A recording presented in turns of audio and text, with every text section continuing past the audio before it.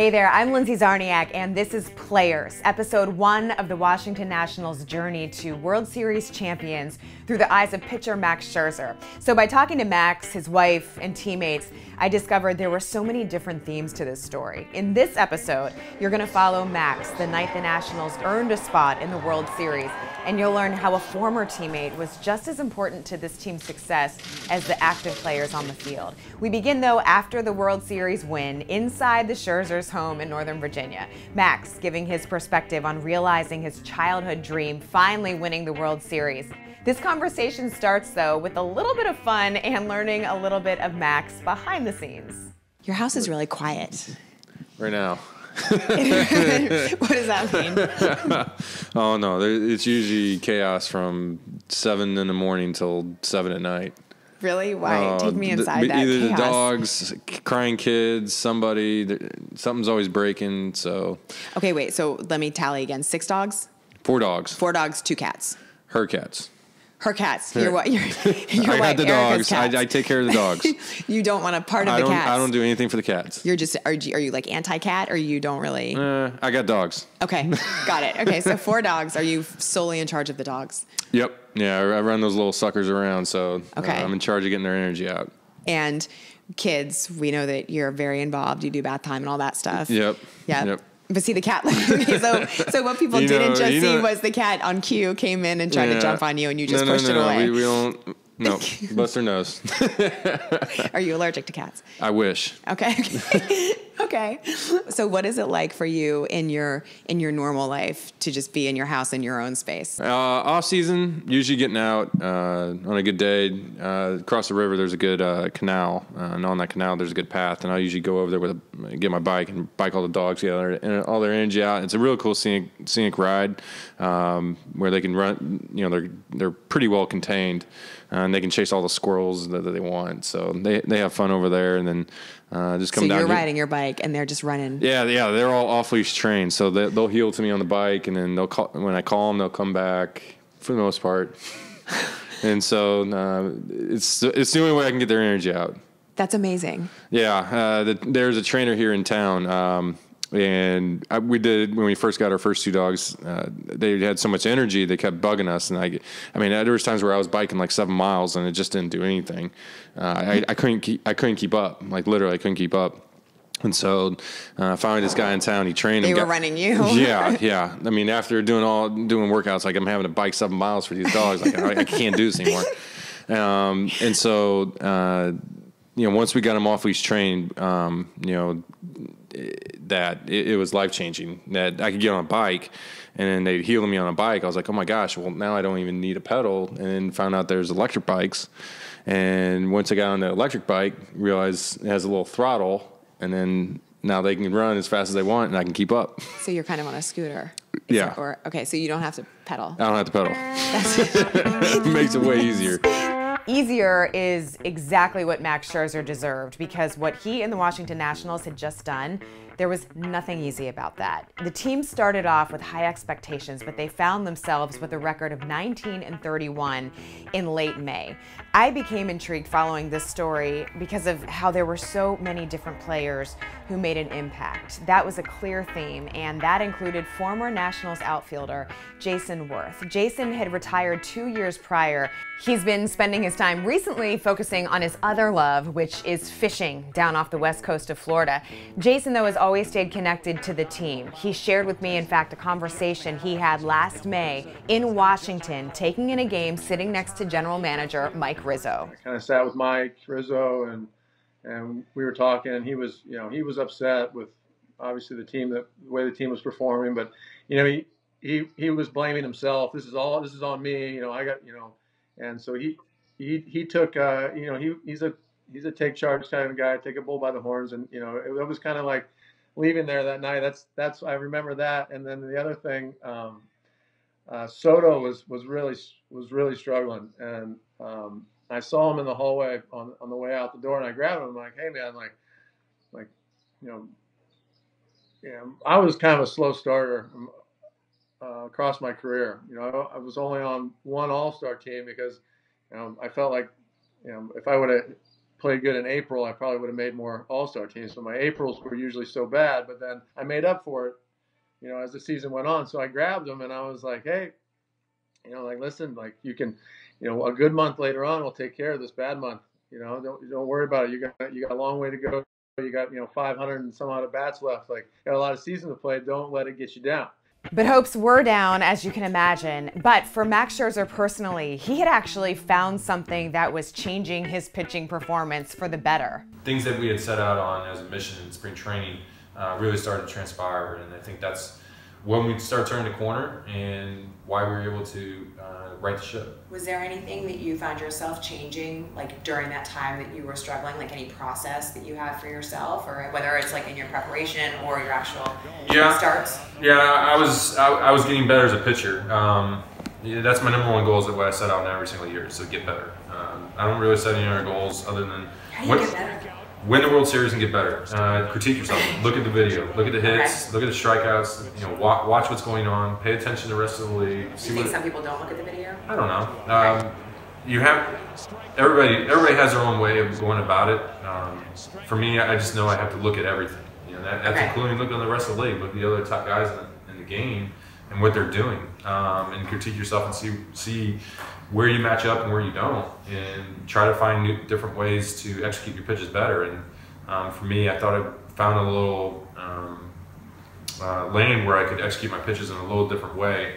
That I thought I was going to move in one direction, and it turns out I should be moving in a different direction. Really? And that different direction was the right way to go, from where I thought I was going to go out into the season with. And so for me, once I kind of got the feel from that, I felt like that's why I really turned the corner around in that mid-May into June, and I feel like that's why in June I was really throwing the ball as well as I ever have. Is there anything else? Well, maybe you just can't share much. Just how I was attacking both right-hand and left-hand hitters, what I was doing with my mix, and really at that point in time, really getting in sync with Kurt Suzuki. Really working with him, he was really starting to understand everything that I was trying to do, trying to implement.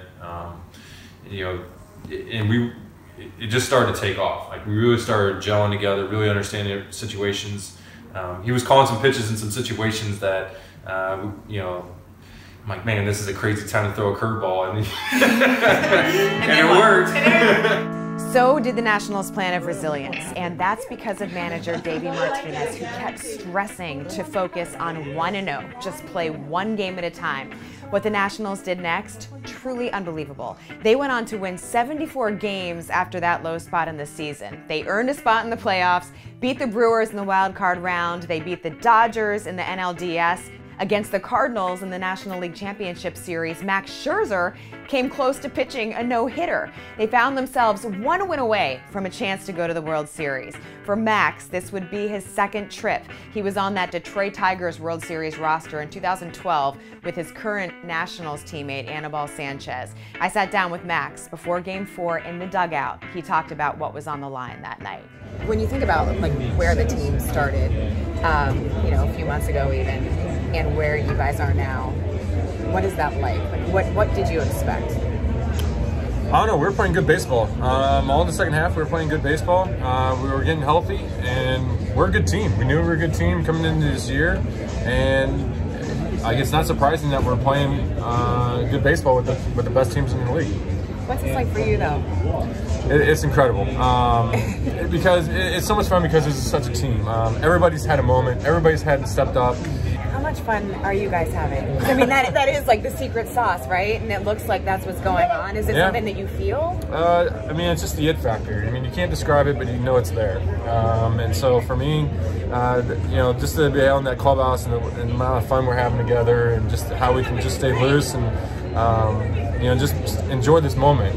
When you're smiling, what are you thinking about? Oh, all the stuff that we're doing. All the crazy like what? Come on. I can't tell you. You've been here before. Well, first of all, I want to ask you, because you look like a caged animal sometimes. I mean, the other night when you were pacing down here in the dugout, right?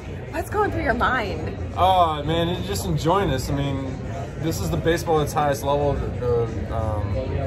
You can't ask for anything more to be in this huge playoff series. We got the World Series on the line, trip to the World Series. So You know, every pitch, you know, matters. You know, the postseason's nothing like the regular season, where, you know, the regular season, you know, you lose a game, you're like, all right, if we win 2 out of 3, we're doing good. No, you're trying to win every single game, every single pitch, every single bat, and you're living and dying by every single game here. And so it's fun to cheer on your teammates and be just as much into it every single game. Just because we're up 3-0, we haven't won anything yet. You can't have that mentality that, you know, all right, history's on our side, but not with baseball. Baseball, anything can happen, and you can win 4 games in a row in baseball. So You've had such a stellar career. Can it get better, you know? yeah, win the whole thing. Yeah, it was that simple. And that night, Max would get one step closer because the Nationals swept the Cardinals. The atmosphere was electric as the team partied on the field. I went onto the field and I saw Max. He had found his wife, Erica. They were hugging, and I remember when he looked up, I saw his eyes, and there were tears in his eyes, and I was thinking, as I watched them sparkle like diamonds, that his smile was so wide, I knew it was probably gonna hurt the next day. I asked Max's wife, Erica, what the pivotal moment for her was in the midst of this whole championship run. She actually took it back to that very moment. What would you say was the pivotal moment for you in all of this? Oh, gosh. When they clinched the NLCS, seeing him on the stage, like looking at, like when we caught eyes. Same thing with the World Series, but probably NLCS, because it just was like, we're going back. Like there was just something to it. But even just with the World Series, once they got that final out, just like falling into the seats crying, just like it was this sense of disbelief, like it really happened. Like it was amazing. On the field, I will never forget this. At some point, I looked at Max and he was screaming at the top of his lungs, "We're going to the World Series." I left that scene, and that's when I ran into former Nationals outfielder, clubhouse leader, Jason Worth. He was just watching. He was soaking it all in. He said that very night, Juan Soto had sought him out on the field because of what he had said to Juan months before. He came over to me and grabbed me and was like, he thanked me for that advice. Like, so it was just, you know, just a lot of stuff that went into it that was, you know, just was pretty cool for me. But when I asked the question, why did he come back? Why did he feel it necessary to be there that night? Here's what he said. For me, it felt like, you know, a chance for closure and just kind of like mission accomplished if they, you know, if they could see this through. So, and, you know, guys are getting older, things change. So, you know, the team might not look the same the next year. So it was really like a chance to see like pretty much the same team that I was playing on succeed. So. Flash forward for just a moment to the night the Nationals won the World Series. That answer took on a lot more meaning when Max Scherzer referenced Jason Worth in the middle of an interview. JW, as everybody affectionately called him. Max was talking about how the team had found a way to win. The first things I said when I signed here in Washington was, I came here to win. That was it. That was number one. You know, when I was sitting in free agency and nobody wanted to sign me, and nobody wanted, everybody thought I was an injury risk. Nationals came through, and I, you know, was able to look at their team, saw their team, saw they had great talent, and came on board. And I just wanted to win, and from there, you know, you also have to give J-Dub credit for. I mean, he signed here before us. He helped change the culture around here. He deserves credit about this too. Even though he's not on this team, his effect of what he did in this clubhouse, about the culture he created, and what we've been able to take and keep on going, he deserves credit as well. It was so surprising to me that Max would mention that, so I shared what Max said with Jason Worth, and Jason texted back saying, "I can now close the book on my career." And I thought, wow, what does that mean? Max would actually later put that comment into perspective for me. Jason Worth said to me, "I can now close the book on my career." I congratulated him and he said, "I can now close the book on my career." And I thought, what does that mean, right? Yeah. What does that mean? Why did you bring him up? Because, you know, when we got here and the good teams that we had, you know, he was our clubhouse leader. And, you know, I was really good friends with him and played with him and been in some real battles with him. And, you know, talking to him about where this organization was even before I got here. You know, he was the big free agent that started this, of getting here and turned the tide, turned the culture. You know, he came from Philly where he won a World Series, and, you know, being on those, I think the '08 Phillies team, of like how good that team was, and you know, I've been on some good Detroit teams. I know what a good team looks like, and you know how he described what Washington was and the things that had to change in the culture, just the things that were going on here that had to change. That he was instrumental part. Like what? Is there an example of some type of thing? Just different things that happen. It's hard to really put in words that you know. For me, getting here and seeing that he was a clubhouse leader and really seeing how he led, his attitude towards the game, how he grinded, his approach, everything. And you know, I love being a teammate with him, and you know, we really wanted to win one with him. And even though he retired, his impact on this team and this clubhouse it was still felt through, you know, really specifically. I can actually now.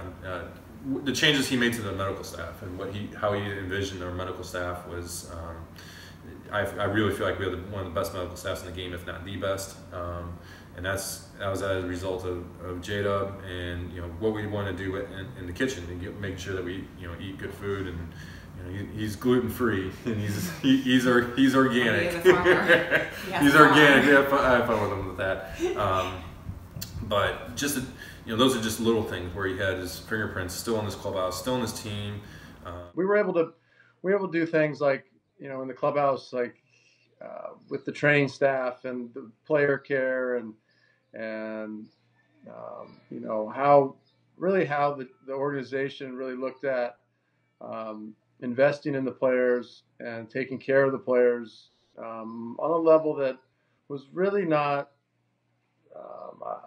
And I don't know what all the other teams were doing, but I know what a few teams were doing. It really wasn't on the same level as most organizations. They really invested money in which, you know, doesn't seem like it'd be that hard of a thing to grasp, that you want to take care of your players. You want to feed them good food. You want to have nutritionists on staff. You want to have you know, medical staff that is not reactive but proactive. You know, we joke that, you know, players win ball games, but healthy players win more ball games. We kind of set that into place, and it took some time. And by the time that I left, things were really set up, I think, for those guys to succeed, and that kind of laid the groundwork for this, you know, for their championship run, I believe. And for Jason, the move to sign with DC as a free agent, it was controversial. By the team winning, he was in a sense proving those doubters wrong.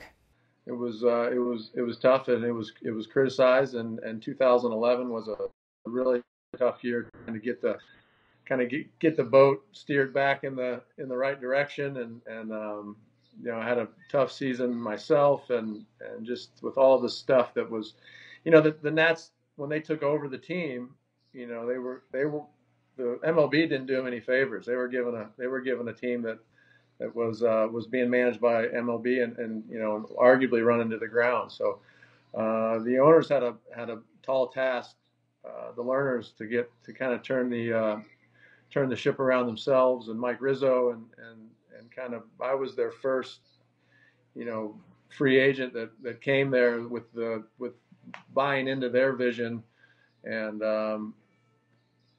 you know, that this team could be a championship caliber team. But back to the impending series. Jason Worth was about to watch one of the wildest series in Major League Baseball history. The Nationals were headed to Houston for games 1 and 2. Max Scherzer was on the mound for game 1.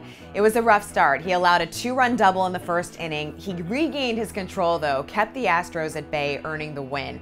The Nationals took both games in Texas, but then something nobody expected. They lost the next 2 back in Washington, D.C. But it was Max who was set to start Game 5, hoping to give his team a chance to head back to Texas, just 1 win away from a World Series title. But what no one knew is that Max was hurting. It was awful. I knew my neck. You know, we'd done some treatment in Game 4, trying to get ready for Game 5. To get ready and you know, I went to bed tonight thinking I was, all right, let's hope that treatment works and wake up and hopefully I feel good and we just go. I remember waking up and I could just feel in my trap that, no, it went backwards. That I can't even move my arm right now. I can't even turn my head. I'm like hobbling to get upstairs and stuff. So I knew I was in a really bad spot. You know, when you're trying to make a start, and it's Game 5 of the World Series.